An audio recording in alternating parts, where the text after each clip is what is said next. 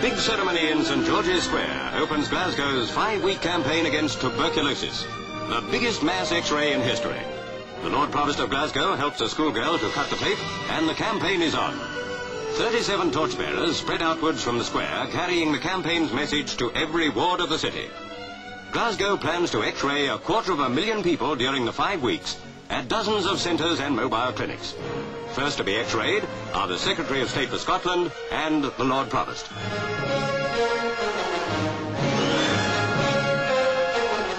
"37 mobile X-ray units, the biggest fleet ever gathered together, have converged on Glasgow from all parts of the British Isles. Each unit weighs 14.5 tons. This help from over the border is very welcome, for Glasgow has the highest tuberculosis rate in Western Europe, and nothing short of all-out medical war will conquer the terrible disease." From the corporation's health department, the medical officer of health directs operations. To assist him in his tremendous task, the city has enrolled a voluntary corps of 18,000 helpers. Forms have to be delivered to every home and the replies sorted. Records have to be kept of those who agree to be X-rayed and the names of those who are reluctant listed for interviewing. Health experts say the cause of Glasgow's high TB rate was malnutrition during the Depression of the 30s, followed by overwork on insufficient food during the war, combined with lack of ventilation in the blackout. Surprisingly, perhaps, they say Glasgow's notorious housing conditions are not a major factor. But whatever the cause, Glaswegians are well aware of the problem, and they cooperate willingly.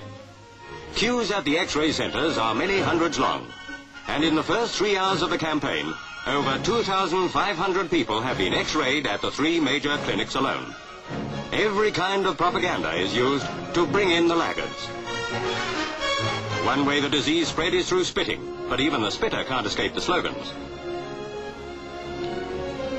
There's even a lucky draw for the people who agree to be X-rayed, just to encourage the others. First prize is a handsome saloon car. But in case that's not enough to bring them in, thousands of young volunteers hand out leaflets in the streets. All the hard work that has gone into the campaign is justified when the people of Glasgow come in their thousands to be X-rayed. For them, tuberculosis is a real and familiar enemy which has carried off thousands of their fellow citizens. They know it can only be conquered by bringing it into the open and fighting it before it can spread. They are fighting it, and on such a scale that hopes of victory are high.